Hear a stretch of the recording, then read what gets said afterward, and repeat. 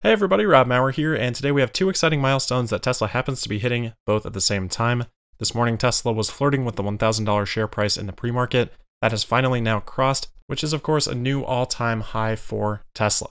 According to Yahoo Finance, that puts Tesla's market cap at right around $185.5 billion, meaning Tesla has now surpassed Toyota Motors to become the most valuable automaker in the world.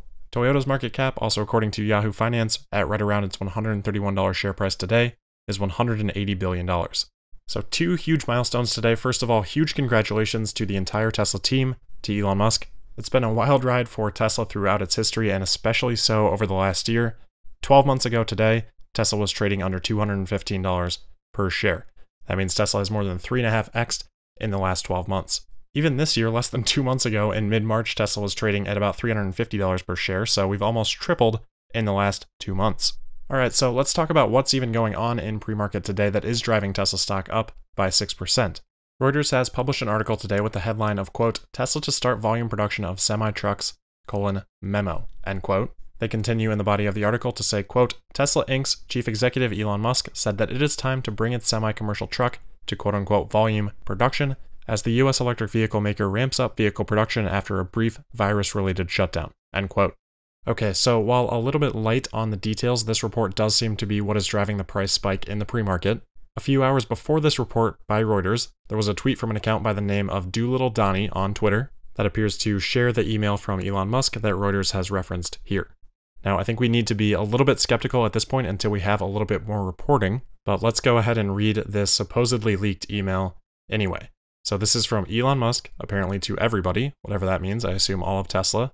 Which, if that's the case, we should hopefully get verification of that from other sources soon. And the email is timestamped at 9:24 p.m., I assume that's Pacific time, last evening. This tweet then went out at 11:51 p.m. Pacific time last night as well. So, the supposed email reads, quote, It's time to go all out and bring the Tesla Semi to volume production. It's been in limited production so far, which has allowed us to improve many aspects of the design.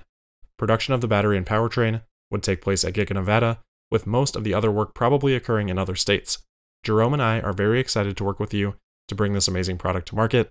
Elon, end quote. Again, we'll just have to wait and see if this is further validated. It does seem a little bit weird that Elon would say that the battery and powertrain would be produced at Giga Nevada, and then continue on to say, quote, with most of the other work probably occurring in other states, end quote. But while that's a little bit odd, it doesn't necessarily invalidate that this could be from Elon Musk. The timing is certainly interesting and does make sense. We've been talking quite a bit about Nikola Motor this week. Earlier this week, they had their reverse merger public listing, and their valuation has skyrocketed from about $3.3 billion to over $30 billion. This is for a pre-revenue company whose internal projections are not to do $3 billion in revenue until 2024. I'm sure at minimum this has caught Elon's attention this week, and I honestly wouldn't be surprised if this sort of annoyed him into accelerating their plans a little bit for the Semi. Obviously, that's not going to be the only factor, but it might be a small little push in that direction. The last official communication that we had from Tesla on the Semi was at the end of April in the Q1 shareholder letter.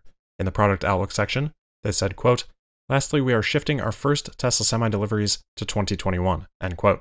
Going back to this alleged email, this doesn't necessarily conflict with that guidance. No new timeline was shared, and we actually know that Tesla has said in the past that they intend to use the first produced Tesla Semis in their own business. So even if it is time to ramp the Tesla Semi up to volume production, Tesla could still use those semis internally and then start customer deliveries next year.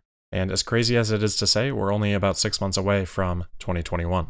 The other news that we had in the pre-market today, possibly boosting the stock, was an upgrade from Wedbush analyst Dan Ives, who increased his base price target from $800 to $1,000 and his bull case price target from $1,350 all the way up to $1,500.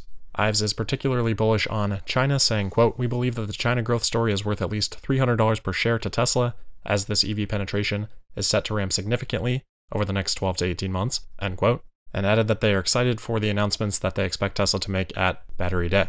So with that, I'm going to get back to my vacation, but again, congratulations to Tesla, congratulations to Elon Musk, congratulations to all Tesla investors, and everyone interested in the company. This is a really exciting day for Tesla, and I believe for the world. So don't forget to subscribe, don't forget to follow me on Twitter at Tesla Podcast, and I'll see you again at some point, but until then, thank you.